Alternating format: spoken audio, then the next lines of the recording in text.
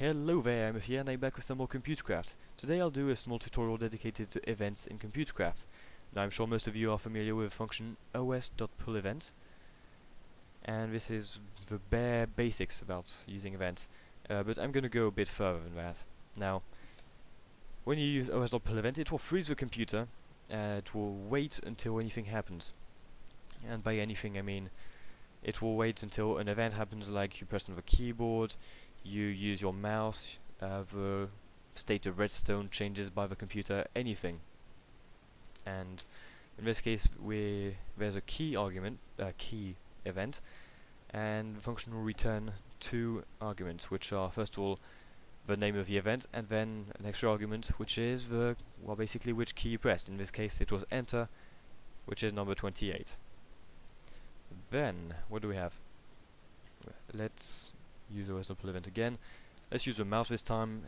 It's the event mouse click, three other arguments. First of all, which button you press, so it can be 1, 2 or 3 I believe. One is for the left mouse anyway. And the two other arguments are the x and y coordinates of the mouse on the screen. What you can do also is you add an argument in where you add an argument in os.pullEvent, and you put the name of an event. In this case I'm putting key, just for example, and it will filter all the events. That means it will only take into account specific events, like in this case I put key. That means when I run the thing, right now I'm spamming my mouse, you can't even see that, but yeah, I'm spamming it and nothing is happening. The only event which will be taken into account will be the key event. And yeah, now what if I told you can actually create your own events? To do so you use a function called os.queueEvent. I won't specifically use it right now. I'm just going to show you which arguments you put in. So first of all you put the name of the event, like that. Then you can add as many, well maybe not as many, but I think you can add up to 5 arguments after that. And those will be some extra data concerning, about the event. Like you can put some x coordinates, y coordinates, or whatever you want. So it can be numbers, it can be strings, it can be even table I believe. Could be anything. Now for a proper demonstration about creating events, I'm going to show you a little program I made, which is called MW. And basically, mouse scroll, cool. But basically it will detect whatever event you do, and the program will stop when you do a key event. But it can also detect a new event I created, which is mouse double click. And to do so I made a class, so an object I called mouse watcher, so MW, you know.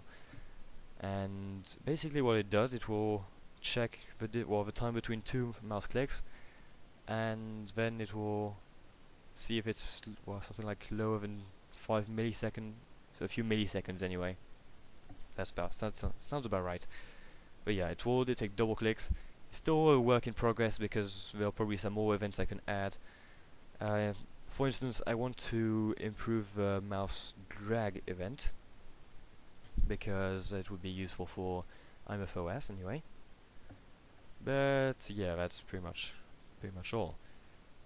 So let's actually see how MW works. First of all, MW, which is a tiny program, it uses mousewatch, which is another file. Now first thing you do is you load the API mousewatch, which contains the object mousewatch of course.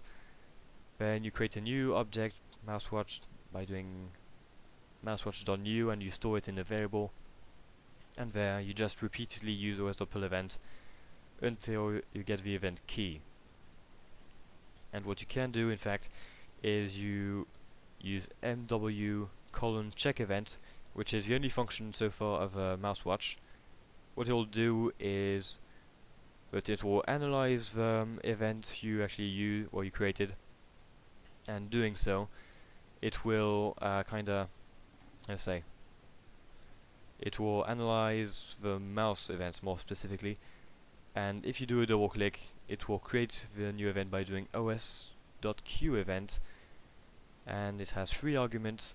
It has the, first of all, no, 4 arguments in fact. It's the same arguments as mouse click. So yeah.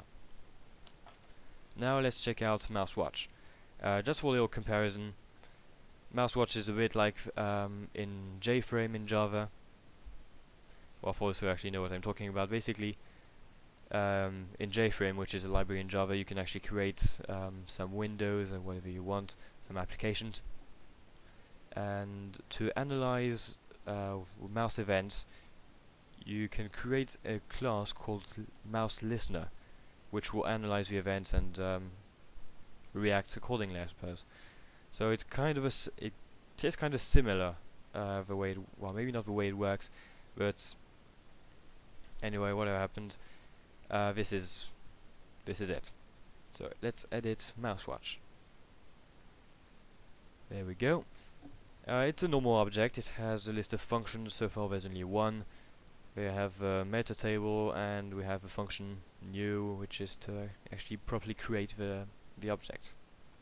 Now the important function is check event. It has 4 arguments because there are only 4 needed, which are the event, and the 3 arguments which are usually for mouse event, the button and the x and y coordinates. Now then, what it does basically is that it will first of all check the 5 first letters of the event, and if it's mouse, that means it's a mouse event, you can continue. If it's more specifically a mouse click event, then it will do the magic and check if it's a double click.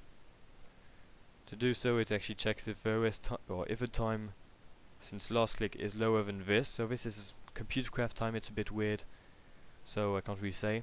And also, it will check if the previous button you pressed is the same as the button you press currently. If all those conditions all meet, then it uses the function os.queveEvent with 4 arguments. First of all, it will have the name of the event, mouse click, or mouse double click, and then A1, A2, A3, which are 3 arguments given here.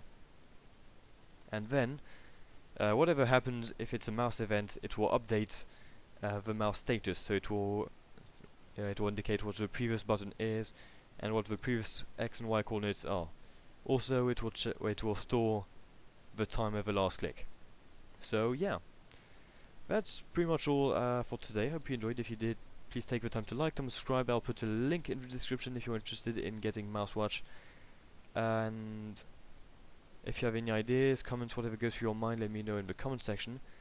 And since this is the end, I'll be saying goodbye and see you next time.